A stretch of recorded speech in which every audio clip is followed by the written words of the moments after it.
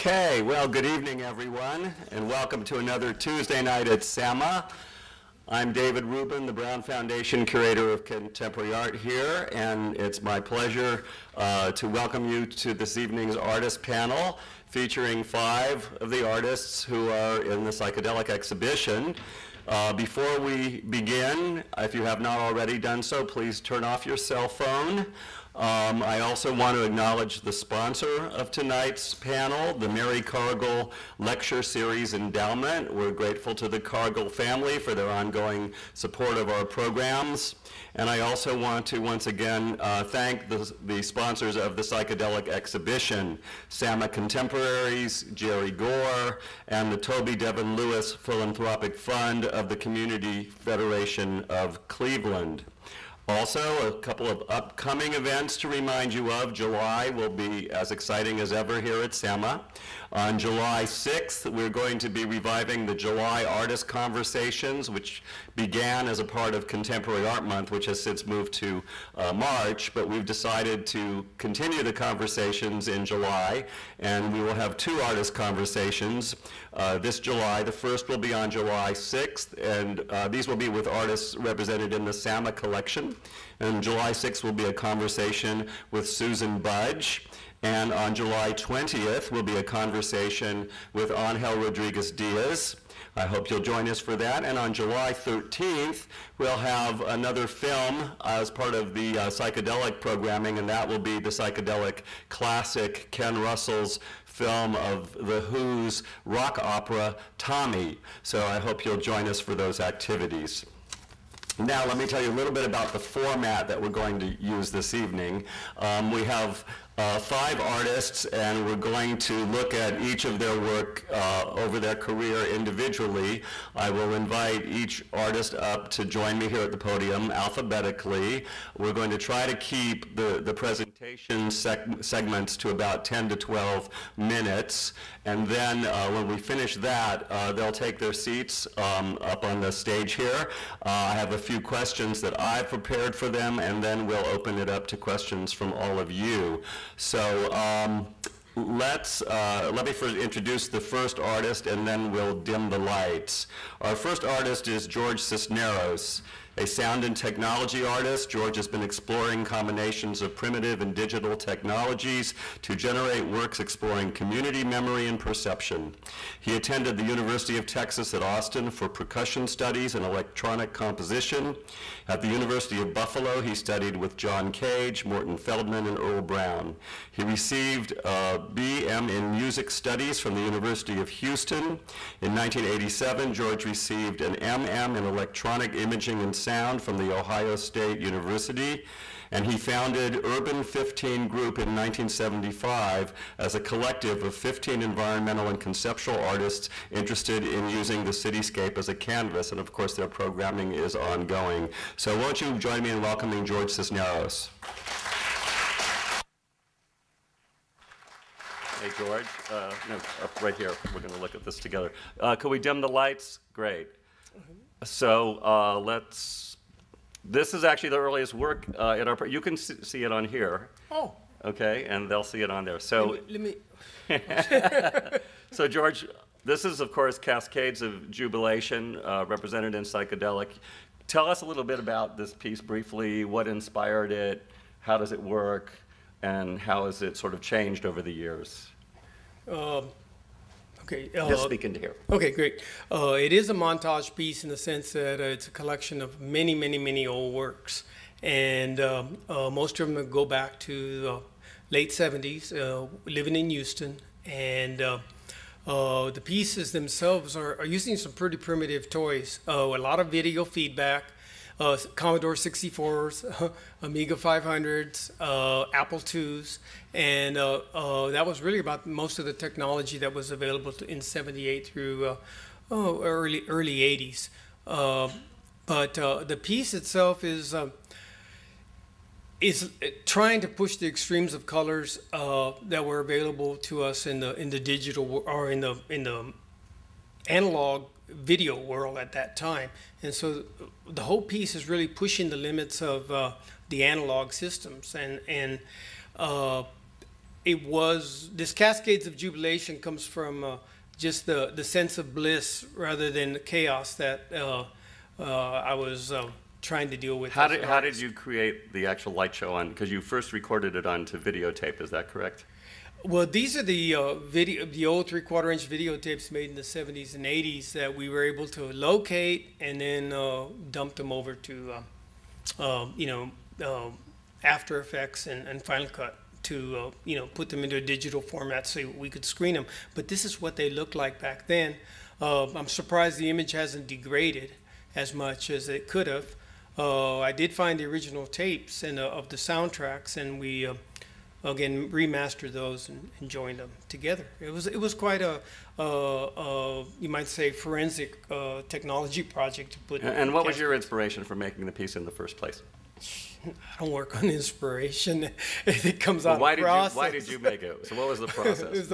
What was the process it came out of? Well, the process, it was that psychedelic era and the whole McLuhan-esque world that we were living in at that time. And the bliss factor was kind of brought in by the fact that I have epilepsy, and those 2 and 3 days after major seizures were just pretty deep in terms of the abyss and nothing. And so much of this piece is about the micro level of who you are. There's a lot of DNA in here. There's a lot of kind of chromosomal anarchy going on inside during epilepsy. So you had hallucinations similar to some of the imagery in this piece? That's the way I see most of the time. Okay. David, you have such great color. Okay. No, so I mean, that's the way I hear too. I mean, there are times when I hear that sound. And sound is, of course, as important as visual image to you in your work. They're one and the same because it's just different frequencies. Yeah. It's just different frequencies. Okay, let's talk about this work, which apparently was at the San Antonio Museum of Art in 1981. This is an early sound installation, 1981. And what we did is that's the roof of the building. And this is the view. Have this image also. No, go back one. Go back one, okay. This is what the audience saw in 1981 when you were in this very room. You saw the slide on the left, and that image was either through a little camera on the roof of this building or every now and then a slide. But that structure was on the roof of what is now the what is that building called now? Where the Contemporary Arts Museum, Contemporary Art Wing is. The one right there. The Cowden Gallery? Oh, Cowden. Okay. Okay, yeah. Okay, it was where the pigeons lived back then. You go to the next slide, and you'll see the holes in the roof where the pigeons were getting into that building. It was very dangerous to work on that roof. I did fall through once, one leg. And what was the piece about exactly? The piece were 9 resonators that were put on the roof of the building, and there was a microphone in each resonator. And in that black box was a little switcher that could turn different microphones off and on. But the microphones themselves were listening to the freeway. And so at each resonator is a different pitch. You only heard the sounds of the traffic resonant to that particular pitch. Hence the title, Traffic Flux. Traffic Flux. Mm-hmm. And that piece toured around the country, and it was a pretty good live sound installation piece with video. And in '81, not many of us were toying with those kind of elements. It was fun. Kind of same period. Headphones are really important to me. But anyway, this is what I call a site-specific sculptural intervention. That 1981, I'm not going to tell you where exactly it was done. I could be arrested. So by an international relationship there. And what was happening? It was just the headphones, or was there a sound component? Oh no, this had to be done very quickly, taking a picture and get out. Okay. So it was a true intervention. All right. Now, how about these headphones? Oh, these headphones were these are 22 by. Oh, you took the titles off. No, I took the dimensions off. The dimensions off. Okay, this is a 22 by 8 by something. And it was an interactive piece that used heat body sensors. You walked inside of it and it would turn on. This was, I did probably about 10 or 15 of these large headphones. One of them ended up here at the museum in 1994 and was suspended in the Cowden Gallery. This was part of the faculty show at the Art Institute in '90. Again, I used some touch pads underneath the carpet, so when people walked into the circle, the little blue components in there were actually hidden loudspeakers, and there was motorized seed pod apparatus that created these nice little textures. But it was, again, exploring interactive. What we now see as participatory art, which seems to be becoming much more prevalent today. I guess participatory, and yeah, that's a good way. Okay, this was in Killeen. It was a memorial to the that was done in Dia de los Muertos in 1994. It was a memorial for the Luby's victims of the shootout, and it was done at a college up there. And I was started exploring making video altars in the 80s. My grandmother was a papel picado artist, and she did the altars in our family, and so I kind of naturally moved into doing my altars in video. First video was, I guess, October '86, somewhere in there was when, and since then I've gone the full gamut of desktops to mainframes to supercomputers, and now I'm back to desktops. Doing the Dia de los Muertos pieces. And what's the imagery on the monitors? Well, it's the whole calaveras and a lot of the Orozco imagery and a lot of digital work. Candles, you'll know some candles, but this is all animated. In the old days, you would have to have multiple VHS players running. Now you can do it off the hard drives and with multiple video cards. Again, back in that same period, kind of a found art, doing a lot of studies of Mayan glyphs, and realized that that could have been a scene from I Love Lucy. So adding the rabbit ears it made a lot of sense. The whole old world, new world technology number. That was the video installation in front of the International Center. It still exists, but after the first 3 years, when my contract ended for maintaining it, the city decided not to spend any money on maintenance. So the 26 monitors are slowly dying. We're right now trying to find a way to have those 26 monitors replaced. But it ran flawlessly for 7 years.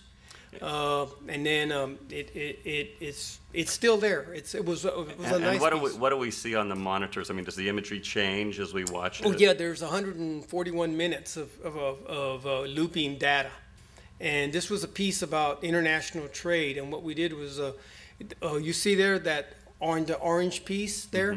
That's one of the oldest pieces of money ever made in the New World, and it was from they minted it in Zacatecas. It went through Veracruz, was on its way to Spain when English pirates, state-supported artists pirates, yeah, I guess that's what it is. They supported terrorism. The English took the money from the Spanish galleons and ended back in London, and that piece of stone was found, piece of silver was actually found at Fort Knox, where the British, they sent silver to the New World. All the Spanish silver was sent to the New World. And anyway, during World War II, when they were afraid of the war, they moved all the treasury from Washington, D.C. to Fort Knox and discovered chests of Spanish silver that had financed the American Revolution. You know, I mean, it's just so incredible, this money stuff. And the whole mural is about So you obviously currency. did a lot of research into different currencies. We spent about 2 years doing research, mainly in the different mints and the different collections around in Canada, United States, and Mexico. Lots of my work has to do with memory, and sometimes money is the greatest study of what a national memory is all about. And during this time, we probably scanned hundreds and hundreds of bills and pieces of currency from the early 13 colonies and then the New World, and nowhere did we ever find a Christian image on any of the money. It was all Roman, it was all Masonic. And so when they come and claim this, you know, the Christian nature of the 13 American colonies, man, look at what they were worshiping. When you just look at those old bills, the symbols on them are pretty incredible. They're very, very iconographic about what their genetic memory was, the founding fathers, and they were not. Okay, again, I like digital because it's silicon. Well, silica is part of sand, and so and whenever I've needed stuff, I go back to concrete as a way of kind of getting some foundation. This is a piece that was for Peter Holt's boardroom. And the frames are made out of the radiators of certain caterpillars, and the parts are parts of the early 1904, 1914, 1920s Caterpillar tractors. There's some wrenches there in the center part, and those wrenches are actually the wrenches used by Peter Holt's grandfather during the time when he was making the thing that eventually gets patented, the treads. So this is really, in a way, about the heritage of the Holt family, of the patron of the work. The patron of the work. Yeah. It was a commissioned work. There's another one that was done for the Spurs, and that was 2002. That's 31 by 7 by 14 feet. It's like 104 feet of neon, and then it's got about 1,400 LEDs as the rowel. But rather than making a pico rowel, like most Spurs, we decided to do a molecule, and an atom rather. And that's why we call it the atomic spur. It's still up there at the SBC Center, AT&T Center, whatever they call it now. This is a collaborative Catherine and I did for Blue Star on Commerce Street. And the fact that we were working like with Digital World is very ephemeral. We work a lot with cloth and sound. This was this was a great piece. I loved it. It's one of the best ones we ever worked on together with just a light shaft. Was this your first collaboration? Or oh no, we've been collaborating, since ancient times. Okay. Before we were born, it's obvious. Yeah. Okay. But no, actually, our first collaboration started about 72, 73. Okay. Again, this is another collaborative piece that we did, a revival piece. This was done at what I consider the best sculpture show in town, and that's the one that Barrera does up there on Vance Jackson. This is one of the pieces we did for them, and that's about 80 feet large, each one of those angel wings, with sound built into the grass, so sound speakers in the grass. And what was the sound? What did we hear? It was a lot of very nice drones that were built upon the way trailer trucks sound real far away, passing with a lot of Doppler shift and a lot of phase shift, just the simple sounds coming out of the earth. This is a piece at the Saw's corporate boardroom. It's a sandblasted glass, and that with programmed LEDs and fluorescent lights around it. That's 80 by 68 inches. And again, when you're dealing with glass, you're dealing with silica. Glass is just melted sand, and that's 3/4 inch thick. And yeah, that's it. And what's called the origin of the blue planet, because that's H2O. The molecules, all of those are, yeah. That's the piece that was destroyed. It was at the Museo. Again, the long tradition of destroying murals in San Antonio seems to have taken place this week and again. And Alex, let's fight it, man. And Lopez was a jerk to take your piece down. But it happened to Roland Rodriguez when they destroyed his mural at the convention center. And of course, my mural was destroyed. And tell us what was in the mural. This was a piece that was commissioned for the Somos Gallery at the Museo, and it deals with the content of who we are in San Antonio. This particular image has a lot of hands, and those are the hands of many of the workers who built and restored that museum. The staff, the drywall workers, the masons, the welders. We took pictures of their hands in this scene. It was what they call ultra-wide video, 4,000 by 700 pixels, and they needed 3 projectors to make one frame, and that's a high-tech piece for it to have been destroyed and discarded so flippantly. This is a video cloth piece again of Catherine and I that was from Blue Star a couple of years ago, and it was a kind of an extension of a piece I did in 1968 when in the psychedelic period, when I would put overhead projectors and slide projectors on swings, spin them around and stuff, and that's how we did light shows a lot, very low tech. But this one here, we put the camera on the swing and did the overhead shot. So it was a nice piece, and thank you for including us in that, David. And I think our 12 minutes is almost over. Yes. Yeah. But we're almost done. This is a piece that Catherine and I did in 2008 at the Woodlawn Lake swimming pool. And what we did is, it's not too washed. It's large pieces of stretched cloth that fill the space. And then we were using sounds that were resonant to the dimensions of the space. And it created this really nice hum and this sound shower. Once you walked into the pool, you were just bathed in sound and these beautiful cloth. It was a crystal clear day, about maybe 34 degrees. It was really a nice piece. Again, our stuff is ephemeral. It comes and goes. It's gone. Okay. Thank you, George. Thank you. I appreciate it.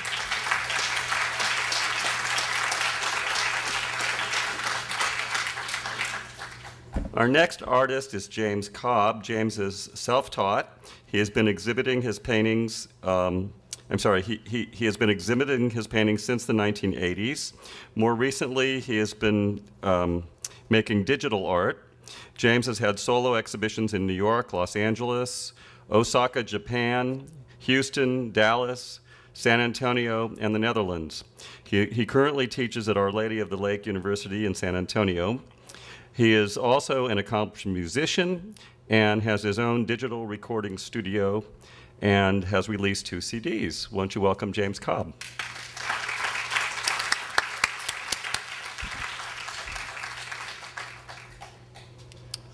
First I'd like to say, how about that George Cisneros? He can remember dates, he can remember dimensions, he can remember why the heck he did what he did. I'm really impressed, George. Okay, let's talk about your work now, though. This is one of your earlier paintings from 1989. You want to tell us a little bit about the subject matter, where the imagery came from? Did you set something up? Is it all from your head? Traditionally, even when the imagery looks like this one does, like a traditional still life or so forth, I don't usually set things up, because even when I attempt to set things up, I change them entirely when I paint them. And this was painted not too long after I really first began painting. I had been painting about 4 or 5 years, I think, when I painted this. And I was actually, a lot of my education in terms of dealing with painting is from books, as opposed to dealing with the paintings face to face.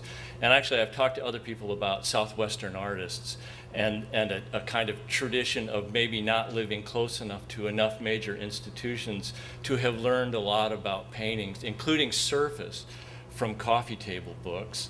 And so this is back in the 80s, and I don't remember who I was talking to, but they were theorizing that there was a real kind of smooth surface to a lot of Southwestern work, because these artists had not been experiencing real paintings. Because they hadn't seen the thick paint. Okay, yeah.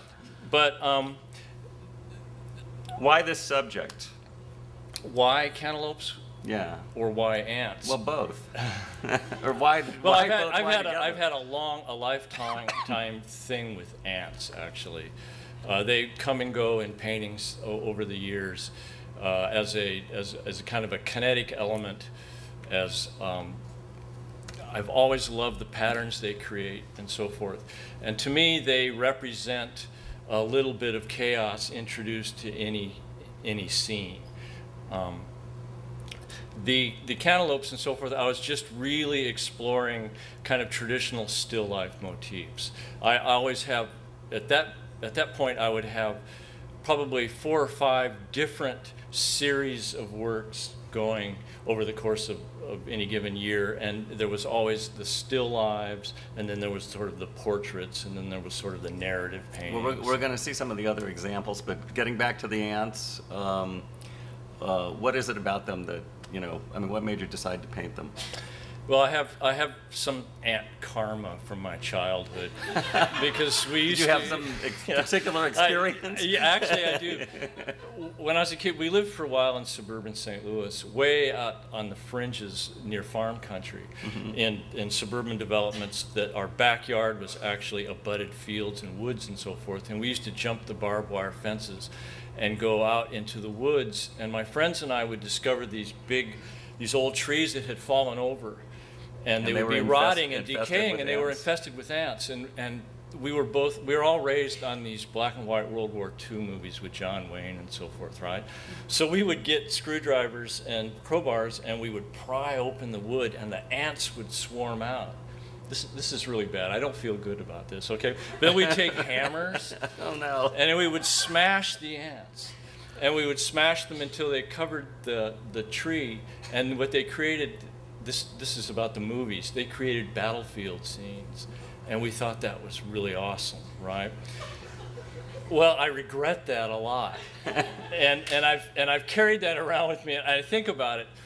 So ants have been something I've dealt with on a couple levels. One is I've always loved seeing them swarm, and I love the patterns and so forth. But the other is I feel like I have this karmic debt, and I have to keep revisiting ants. To the ants. Right. Okay. All right. Ship of Fools. Was this obviously it's a reference to the movie title? It is a reference to the movie title, and to be honest with you, I like the concept of Ship of Fools without actually knowing much about the film. I don't think I had even seen the film when I painted that, but it's a little bit like the Firesign Theater. I think we're all bozos on this bus, same sort of concept, right? So it's kind of like life's journey from a certain perspective? From a certain perspective. Yeah. And I think it's a little bit more about people's struggle with being people, essentially. And getting along? Getting along. Were you thinking of the movie Lifeboat as well? Lifeboat, yeah, actually. Hitchcock? Sure. Yeah, definitely. Okay.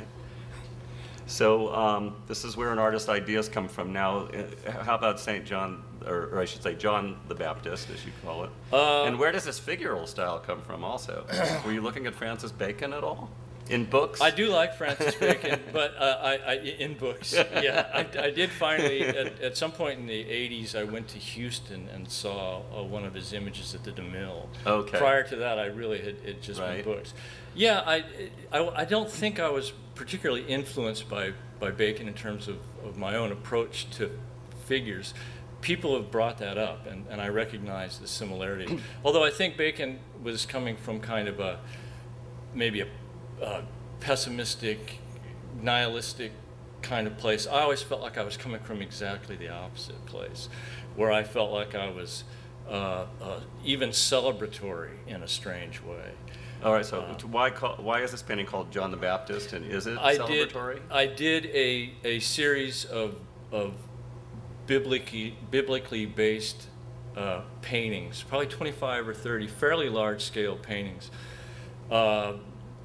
For a couple of reasons. One is I wanted to be part of that great tradition of painting these themes and these stories and these narratives. And the other was that in my personal life I was also exploring these same themes and narratives. And what was the other question? Is it celebratory? Yeah. Yeah, I think it is, sure. And it's John the Baptist as, imagine if you will that you're on your way to Marfa, and you're on I-10 someplace just this side of Fort Stockton, and you look up and you catch a glimpse of a guy standing on the side of the road eating a locust, right? I mean, that's my John the Baptist wandering the wilderness. Okay. A miracle on the way to Marfa. Yeah, right. Okay, this painting, of course, we all know because it's in the Sama collection, and it's currently hanging on the second floor. Perishables 2. The ants have returned. The ants have returned, yeah. They always did. I would do, every year, 3 or 4 paintings would feature swarms of ants. We've talked about this painting before. Do you remember what you said about it? Not specifically. I'm not George, all right? Well, I mean, something about beauty. You know, you talked about the beauty in life in general, about seduction and this fine line. I mean, now I'm speaking for you, but yeah. Well, in general, in the paintings, what I really liked to attempt was to imbue the paintings with an edge that would maybe come perilously close to repelling the viewer, but at the same time imbue it with enough beauty to seduce them into spending time with it, or actually feeling good about it or liking it or enjoying it. Well, I mean, that's a kind of aesthetic tension that is what a lot of great art does. It puts you on the cusp of something. Well, and it's an aesthetic tension that I live by the river, and when we take walks, Rhoda and I take walks down by the river, I can't look at anything in nature without seeing that aesthetic tension. The trunks of the crepe myrtles are beautiful yet intertwined and edgy, and there's all this tension going on. In fact, all of nature strikes me that way. Herons and dead fish. I actually painted this after coming back from San Ignacio and staying with, who's the artist down there? No. Eric. Eric Avery, sure. I stayed with Eric. This is 20 years ago, right? And we went down to the river, the Rio Grande, and he was talking about the pollution coming down from Laredo and the amounts of dead fish that were floating on the river. And so I came back, and I had been thinking about that. This was your response to that conversation? Okay. I did a couple of large-scale paintings of Gandhi based on drawings that my son did in grade school. There was a Jump Start after-school art program at Bonham Elementary where he went to school, and one of his assignments was to draw pictures of a hero. He was supposed to pick a hero. So he picked Gandhi. And he was really just assigned to draw a picture of Gandhi, but Forrest took it way over the top and did about 20 images of Gandhi. It started pretty tamely, sitting, and then pretty soon it was playing tag with his son. Then pretty soon it was Gandhi in a helicopter, and Gandhi swimming, and Gandhi at the party, and they were really fantastic. So what's Gandhi doing here? Gandhi's just sitting, and really, I did a couple of paintings that were really rip-offs of his work. I attempted to keep the, did he do absolute childlike. Yes, yeah, he did that. Now it's more detailed, and the color, I've taken a lot of liberties with it. Well, you've but the abstracted pose, that's his pose. That's Gandhi, the legs So it's sticking honoring out Gandhi and your son at the same time? at the same time, yeah. Well, this painting I remember because I showed it in the Phoenix Triennial in 1998, your Catfish Head series. I remember, but you tell everyone what that's about. Well, not too long after we first moved to Texas, we were driving around, and I saw for the first time a fence row with catfish heads. I think this was in Seguin. And that image really stuck with me. And years later, I went out to Seguin to see if I could find it again, because I thought I wanted to document it and then maybe paint some pictures. And it was gone, but somebody knew I was looking, and they sent me out to Castroville, and I found another row, sort of the poor man's trophy case, right? Barbed wire fence where there's a catfish head for 20 or 30 fence posts, big gnarly ones. And so I photographed them, and I did a series, I think 20, I'm thinking there were 10 to 20 paintings, I can't remember. And why do they have George. tattoo imagery on them? At that point, I was really beginning to enjoy working with imagery, tattoo-like imagery, as a means of supplying another kind of stream of consciousness, Like a second word narrative? association, a second layer of information to just allow the viewer to try to figure that one out, essentially. Were you able to figure it out yourself? Oh, I never do, or maybe I always do. Or Yeah. It's on the cusp again, yeah. Okay. And then at the same time, you painted this sort of fictional self-portrait with your family. Mm-hmm. This was taken from photographs of us we used to spend summers in Ruidoso. Not all summer, of course, just a week or two. Every summer we'd take the kids up there. And this was shot in a hotel in Roswell, I think. Pretty straightforward, except for the tattoos, I suppose.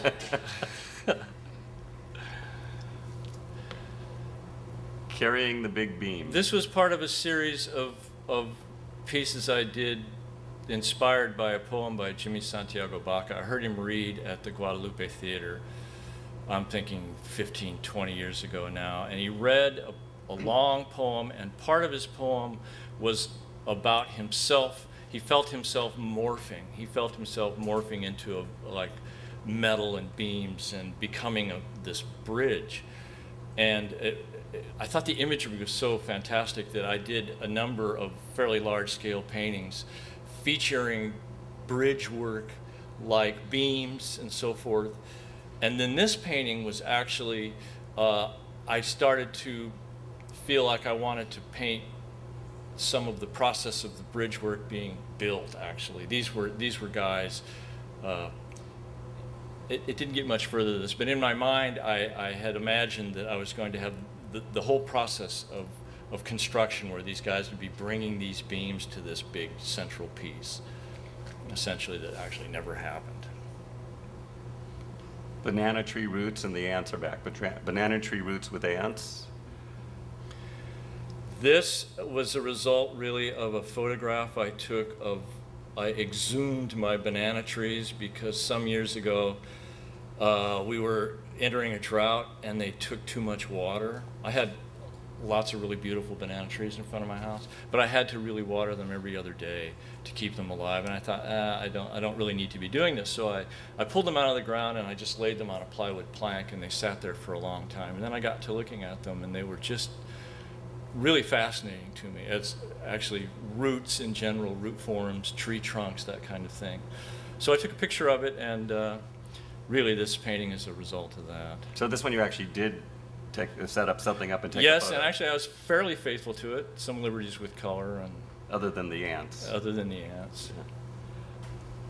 And then by the turn of the millennium, you had found a new medium, digital technology. What motivated you to sort of take down the paintbrush and pick up the mouse? Well, initially it was because I felt like I needed to augment my income, and so I thought maybe I needed to return to doing some graphic work for hire.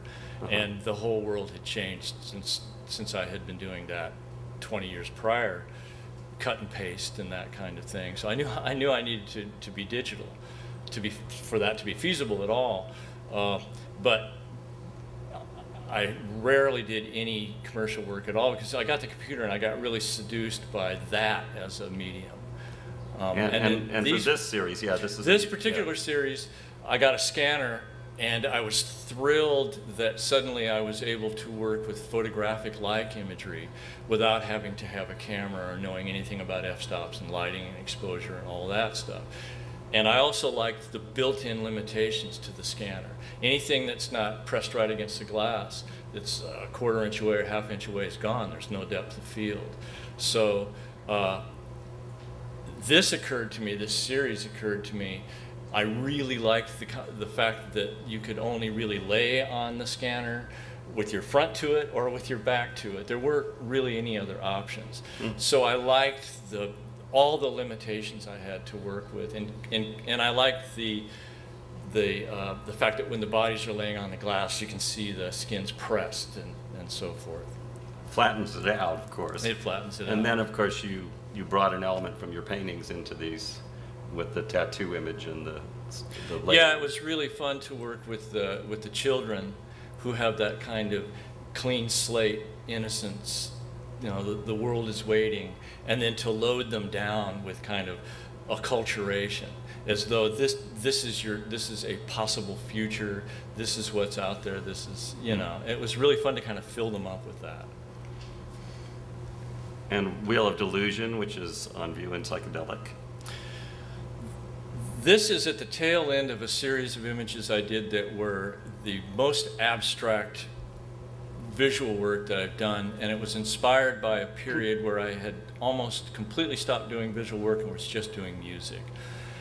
And the approach I took to music making was, I felt, a lot different than the approach I took to making visuals.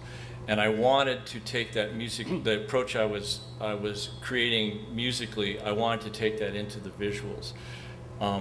If you think about figurative work as maybe being, musically, maybe being something that's melodic or has structure, the music I was working with was more atonal and dissonant and dynamic than that, and that's how I wanted to do